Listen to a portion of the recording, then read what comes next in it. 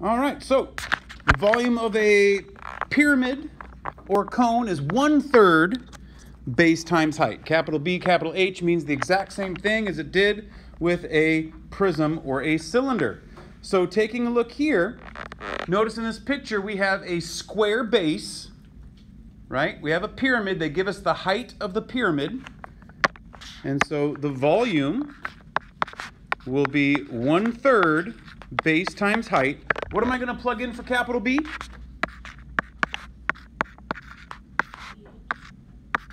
Base times height, absolutely. Okay, and so now we go and plug in here. So we have 1/3 times 5 times 5. It's the base and the height of the square. And then I've got to multiply that by 6, which is the height of the pyramid. So I can go ahead and take 1/3 of 6, which gives me 2. So 5 times 5 is 25. 25 times 2 gives me a volume of 50.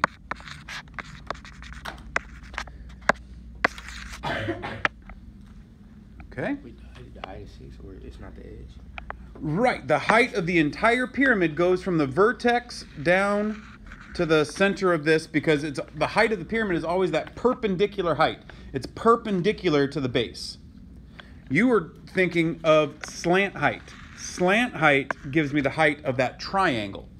And we use that for surface area. Okay? We don't use slant height for volume.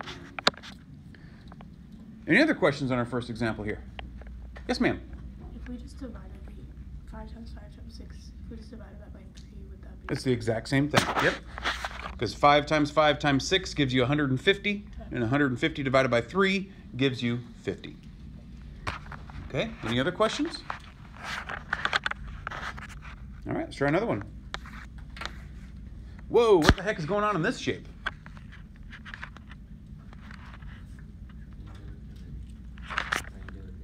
It is a triangular pyramid, yes. This triangular pyramid has a special name to it. It started with an O, and it's not oh no.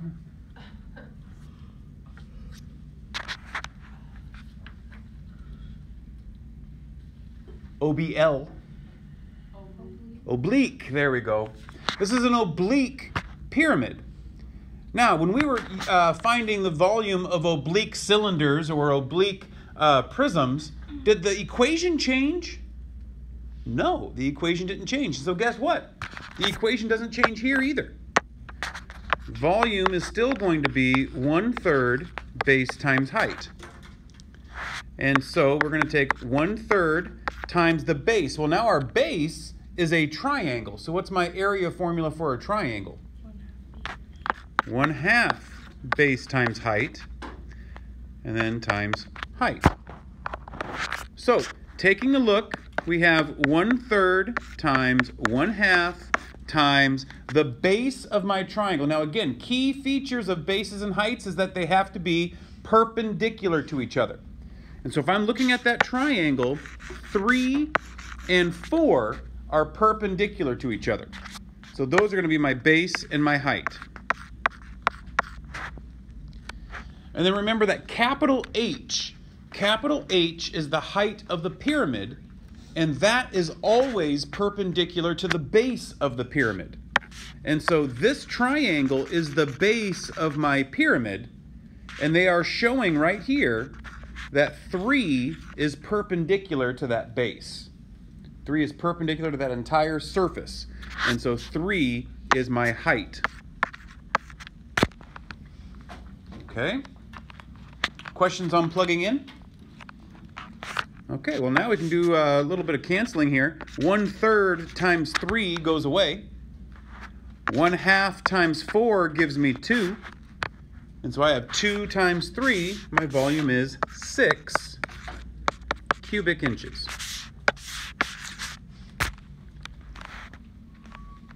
Questions? Okay. Why don't you guys work this one on your own? This is a cone. The height of the cone is 50.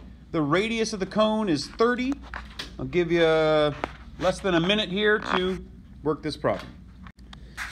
So this is what you should have for your setup on this one. Again, it's a cone, so we're using 1/3 base times height. And the base is a circle, so we're using pi r squared for capital B. And then we plug in what we know, which is 30 for the radius and 50 for the height. Now, here is a mistake that students often make. Okay? Order of operations says that you have to do parentheses first. There's really nothing we can do inside of our parentheses, right? It's just a 30 there and it's just a 50 there, so there's nothing we can do, no operations there. But then it says to do exponents next. So you have to calculate 30 squared before you do anything else, okay? Often I see students who come in here and go, oh, I can take 1/3 times 30 and gives me 10. And then I'm going to take 10 squared and get 100, and 100 times 50 gives me 5,000. So my answer is 5,000 pi. And that's wrong. You're doing the order of operations in the wrong order, and you cannot do that. Okay? So you have to take 30 squared, which is 900. And then you can take 1/3 of 900 to get 300. And then 300 times 50 is going to give us our volume of 15,000 pi cubic meters. All right, questions on the cone? No, let's go to the back.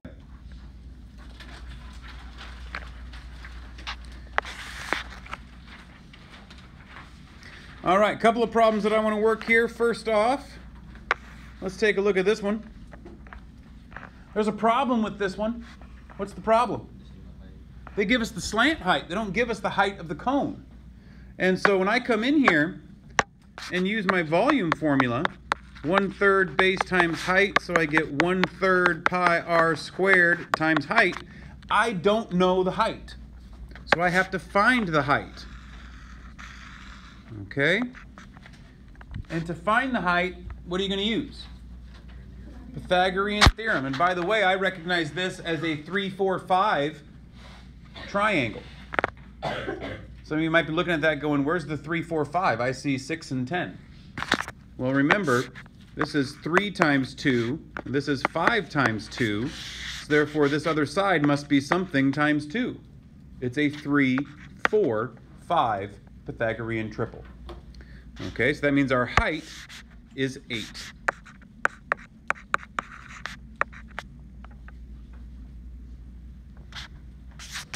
Okay, so our volume is 1/3 pi times 6 squared times 8.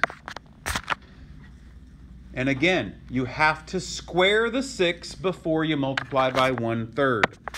And so I get 36 times 1/3 gives me 12. And so my volume is going to be 8 times 12, which gives me 96 pi cubic feet.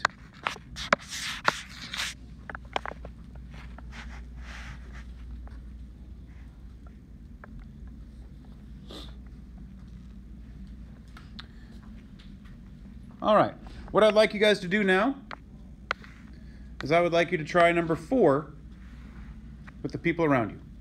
Ready, set, go. All right, so the two solids that we have in this shape are the cube and the pyramid, right? So our volume is going to be a cube plus a pyramid.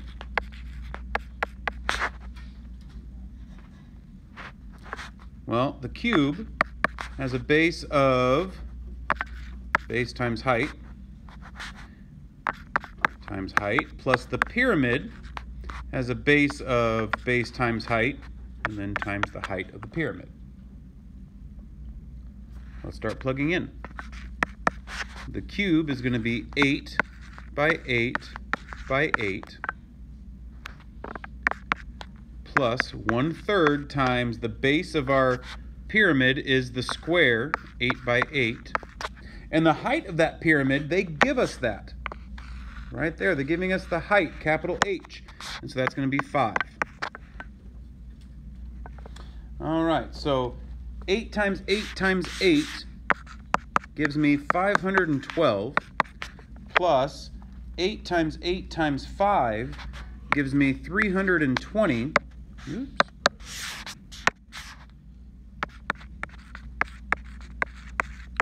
But the problem is, if I take 1/3 of 320, I don't get a nice terminating decimal. I don't get a nice whole number. Okay? So if we want an exact answer, we can't multiply 1/3 times 320 because it doesn't give us an exact answer. It gives us a repeating decimal. So if we're wanting an exact answer, how should we be giving our answer? As a fraction. Okay? We should be giving our answer as a fraction. And so that's why it's always important to make sure to read the instructions, know how they want you to give the answer, because we're going to have to do some extra work right now for an exact answer. Unlike if we wanted it rounded to a decimal place, we could just throw this in our calculator right now and we'd be done, right? All right, let's take the practice of doing this as a fraction. And so, rather than having 1/3 times 320, that's going to be 320 over 3. If I multiply those two things out, that's what I get, 320 over 3. And now I've got to take 512 and write it as a fraction. Currently, it's 512 over 1. My common denominator is going to be a 3. So I've got to take 512 times 3.